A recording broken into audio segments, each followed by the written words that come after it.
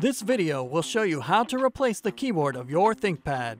The process in this video will work for the ThinkPad L14 Gen 3 and Gen 4. You will need a screwdriver kit, a non-metallic pry tool, and 10 minutes of your time. Caution! To avoid damaging your device with electrostatic discharge, work on a hard flat surface. Use an anti-static wrist strap and mat, or discharge static by touching a grounded piece of metal. Disconnect the power adapter. Press the power button to turn on the system. Tap the F1 key repeatedly to enter the BIOS setup menu. Use the trackpad to select the config menu. Select the power option from the list.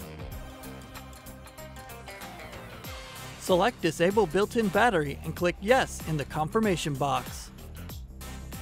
The system will shut down and the battery is disabled. Loosen the two keyboard screws on the bottom of the system.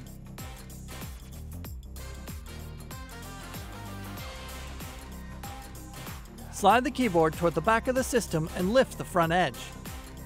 Pull the keyboard out from the bezel and flip it over. Disconnect the keyboard and track point cables from the system board. Remove the keyboard from the system. Place the keyboard upside down on the system. Connect the keyboard and track point cables to the system board. Flip the keyboard over and insert the top edge onto the bezel. Lower the bottom edge and slide it downward. Tighten the two keyboard screws on the bottom of the system. Plug in the power adapter and connect it to your computer to re-enable the built-in battery.